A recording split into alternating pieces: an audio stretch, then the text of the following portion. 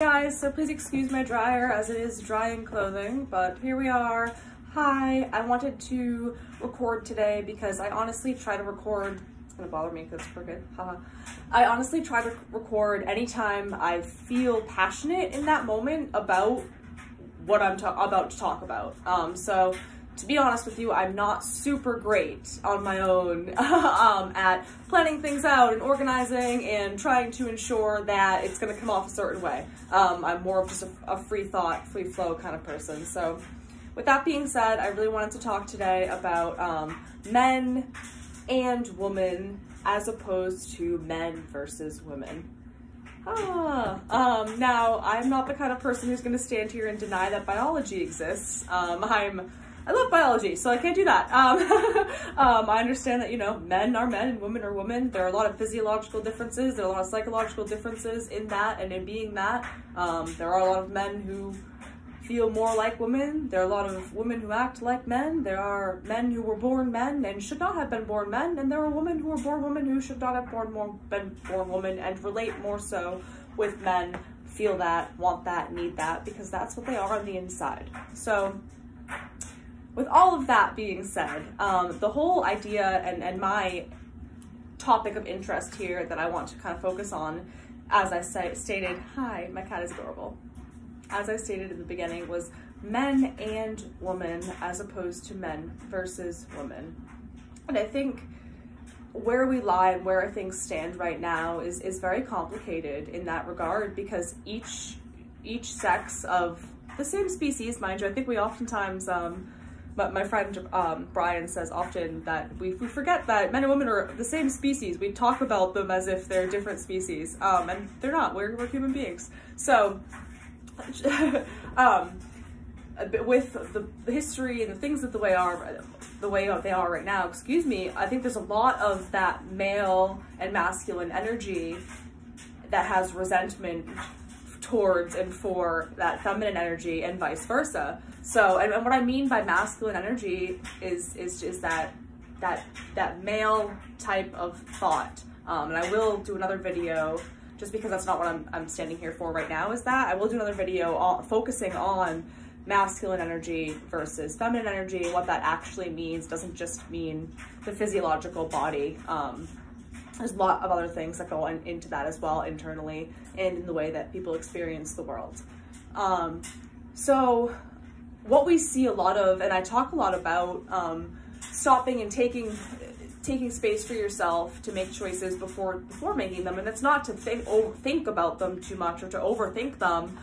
It's more so just about finding where they're coming from and making sure that we're not overthinking ourselves into manipulative decisions or bad, you know, poor, I don't say bad, poor decisions for ourselves or for others, that are based on our survivalist mentality, which I talked about in a previous video.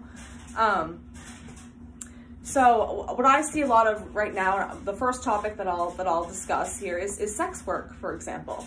And I am someone who goes back and forth on that. I delved into it a little bit on my own and in my own regard, in a personal way, for a very short period of time. I experienced it. I have the perspective of a sex worker, and I can say that it is something that I find very detrimental to trying to establish and find balance between male and female energy, excuse me, that feminine and masculine energy. And when I'm speaking of this, specifically, I'm talking about our manipulation of each other and how we're taking our primal instincts and the way that we almost are confused about and don't know how to direct these and channel these energies of primal instinct, and we're manipulating that through using our own bodies. So,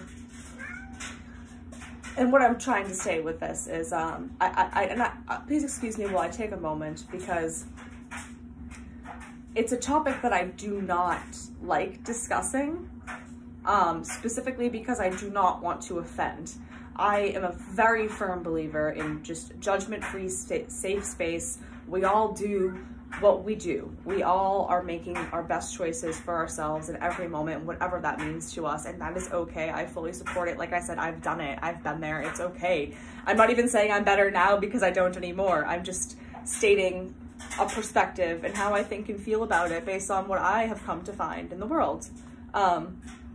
So with, you know, moving forward from that, I hope that that's a disclaimer enough. And I have a lot of friends in the industry, and I don't want to offend. I just feel that this type of awareness is very, very necessary in healing our overall population. It's just, we're capitalizing on each other's emotional unintelligence. That's not the right word, excuse me, that's crazy, but we're capitalizing on the fact that we are animals and that we are primitive and that we have these feelings in us that we honestly just don't really know what to do with a lot of the time. And so when I worked in the industry, I saw a lot of, you know, women who were very lost in course and had very low self-esteem and not a very good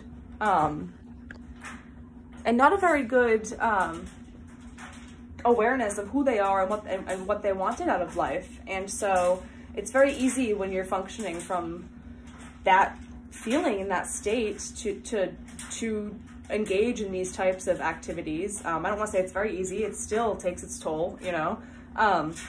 And then you see, you know, a lot of the people who are coming in or who are consuming this product or this service, who are all experiencing and feeling that same thing.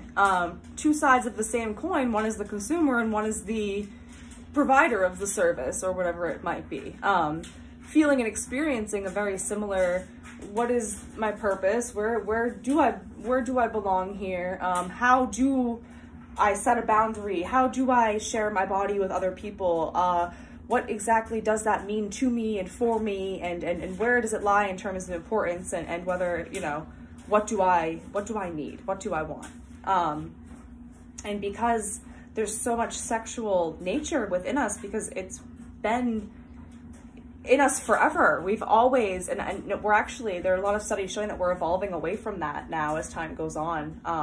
A friend of mine, I'm not sure that I'm pronouncing this correctly, but a friend of mine introduced me recently to the theory or the subject of neoteny. And again, I'm not sure if I'm pronouncing it correctly, but it's basically harboring those infantile traits through adulthood, both physically and emotionally and mentally. And it's something that we're doing evolutionarily to protect ourselves, A, from our massive reproduction, and B, from thinking so much and separating ourselves from this and who we are. And in that, there's been a lot of more struggle and confusion. And I think, yeah, there's a lot of things coming up. And when I think about this, such as different types of pornography, different types of, whether it's like, you know, there's like those cartoon types things, animes and hentais, and there's a lot of studies showing that those are actually can be more beneficial than watching another human. And because no matter what, it's, yeah, I don't like, whenever I feel like I'm starting to speak for an entire population, I try to backtrack a little bit because I don't want to do that either. I can't do that. My video today, the video and the men and women thing, it's just, I'm tired of people separating in that way, whether it's race or gender or, you know, I think we're all tired of that, but you can't just make things go away, for whatever reason, no matter how, you know, wrong they seem to be. But I just see a lot, especially recently, there's a lot of like, fuck the patriarchy, excuse my language, and my sign language, and there's just a lot of, and that's okay, you know, I understand that frustration, but there's also a lot of, it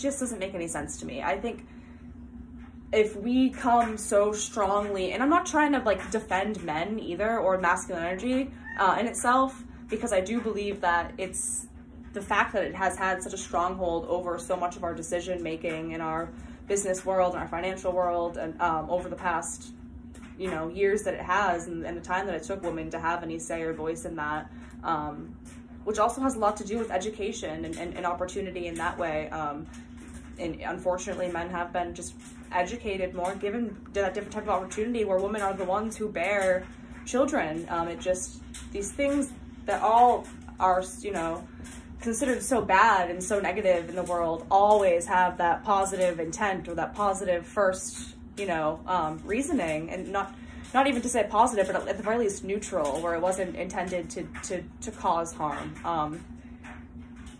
So when I hear women talking about all men in a certain way, men are this and men are that, and all men just want to sleep with you, and a lot of men have a lot of feelings that they do not know how to process. And I can speak for myself in saying that as a woman, I have always felt that way. I don't know how to process these things. I don't know how to share my body in a sexual way. I don't know how to present myself in a way that is, you know, now don't get me wrong, I'm a considerably, you know, I've experienced enough people being attracted to me to be able to differentiate now in my life what genuine attraction is and when it's kind of derived from more of just a lack of understanding of what's happening inside chemically. A lot of the times, you know, you see an attractive person and it's, you know, wow, it's just a chemical thing. It's just totally like, oh my gosh, I'm this or that. For whatever reason, there's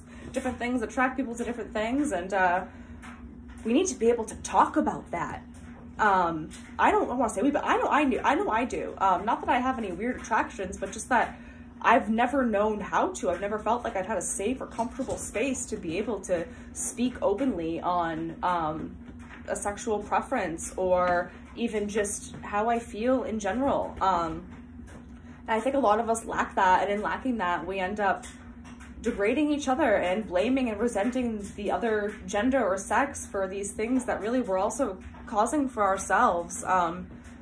And that's, I don't believe in the whole, if you wear, you know, if I'm wearing a short skirt, I'm asking for it. I don't believe in that either. You know, I think that if you're dressing a provocative type of way with the pre-recognition that men tend to, you know, just naturally sexualize the female body, then yeah, you're going to deny that you're going to get that type of attention is also just very selfish and very silly, and it's giving women a type of power that is just as dangerous as when that masculine energy first started to kind of take waves and push that feminine energy aside, which again, no negative intention, just a neutral, this is the way of life and this is the order of things that kind of happened, and now we're moving into new and different things, and topics like this are important to discuss because we are creating a new world and we're doing it together and we're doing it through these types of things. And yeah, so that's why I'm here talking about this today. It came up last night in conversation. Someone had posted, I guess you could say putting someone on blast. I don't know, that's the right term, right? And a video and a specific conversation that this sex worker had with I'm not sure if it was a client or just a friend. I can't speak for that, but and I looked at this person's profile, and upon, you know, within a few seconds of researching this person's profile, I found that this person was most definitely a minor. And so I immediately let the sex worker know, listen, this might even very well be a minor. We need to be careful. Legally, I'm looking out for you because I don't want anything to happen. And she responded very well, and she was super respectful and so nice about it, and which is really, really great. But my concern in stating this, and obviously this is the event that kind of brought up this topic for us here today. And in the same concern that I stated to her is that, you know, we never know, okay, who's on the other end of the computer or the phone or and you could talk to someone and most of us don't even, for the record. There's a lot of, it's been 3 minutes, but if you're willing to pay me for my service, then I'll absolutely send you photos of my body, my body. Which is then in a digitalized image, which is not deletable. It is there forever. And we don't even know who it's actually going to. And my point to this specific sex worker was that is also a minor at this point, and she actually stated that she also believes he has special needs. So I said, okay, that's also, you know, that's another, oh, here comes the cat, he's so cute. I wonder if he'll walk in front of it.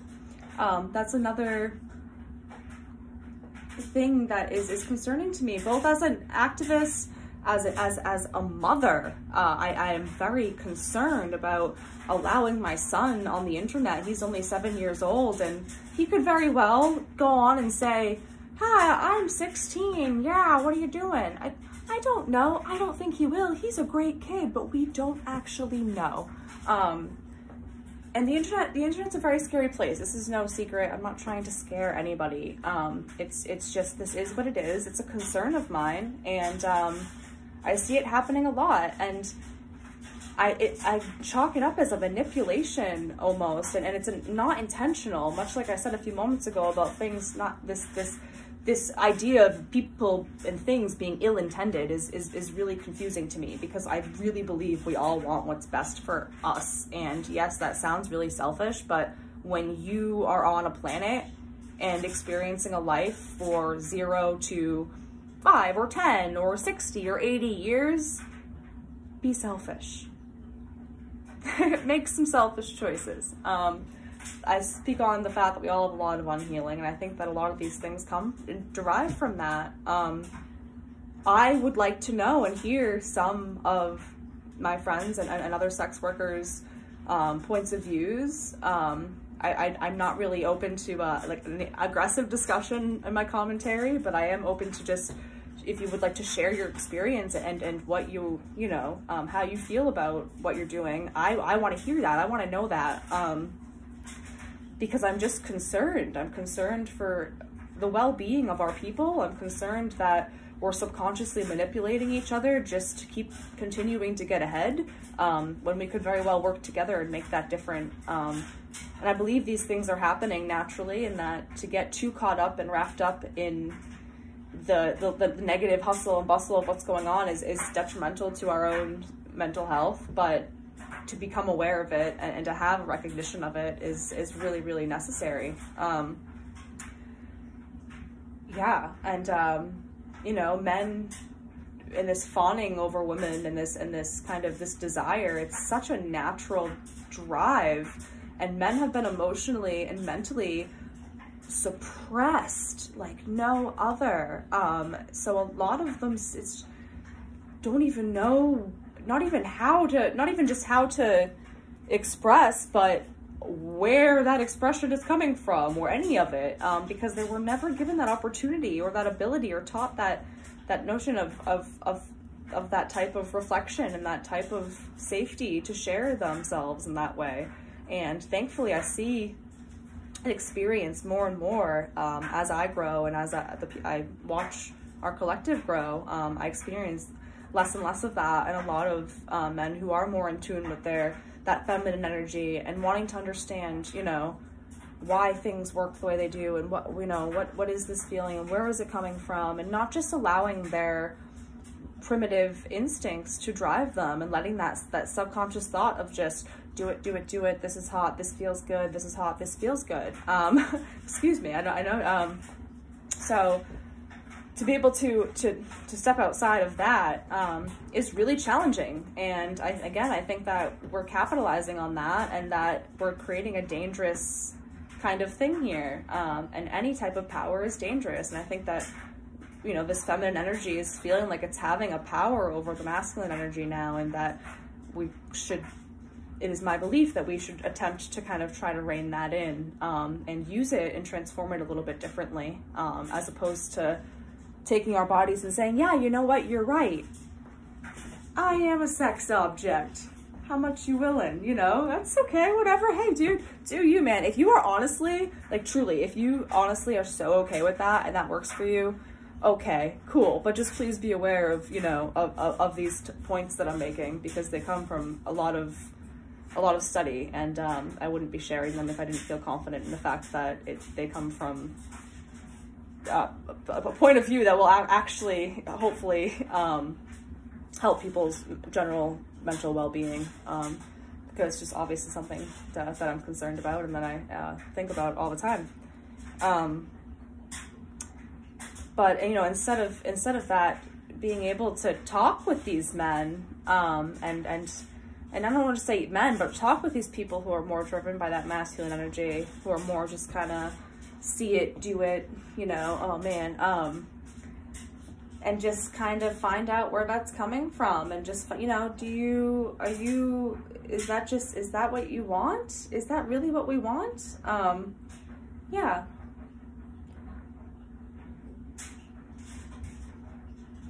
It's not, I know it's not what I want. I mean, like, and that's probably why it's so easy for me to talk like this, because it's just like, yeah, when I think about that, no, I would hope for better, from just thought and feeling. I would hope that we have better self-control and are better able to meet our own needs and have other people meeting our needs in a way that we don't have to desperately reach out, and sacrifice other parts of ourselves to have those needs met. And I'm sorry if I am touching any sensitive pieces. It's honestly a hugely sensitive topic for me even. And I just think it's important to talk about regardless. Yeah. So any thoughts, feelings, I'm super open to them. Please comment below. Again, please, I really, really, really do not judge. I cannot say that enough. It is okay.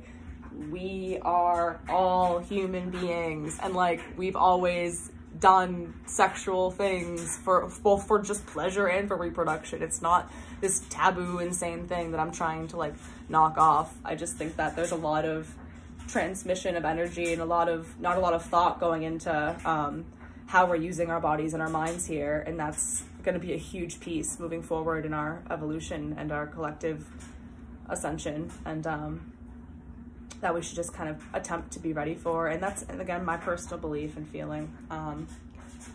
Yeah, and if you resonate with anything that I say, not just in this video, but ever, please reach out to me, whether it's through Amanda Minerva, my website, or whether it's through Devoted Essentials, which is, you know, DENHCC on Instagram, or devotedessentialsnh.com. You can contact me through there. If you resonate with any of it, please reach out, you know, because you're not alone. And whether you like what you're doing and you just want to talk more about how to talk about why that should be okay, or you don't like what you're doing and you kind of resonate with my feelings and you want to talk about that, cool. Either one, I'm open, I'm here for it, because that's what I believe is necessary to move forward with that honesty, transparency, and just genuine compassion as a society. So yeah, I love you all very much. That's all I'm gonna say for today, which isn't even everything that I wanted to, but I think it's long enough. Once I see the mark of like 22-ish minutes, I'm like, okay, that's probably goodish.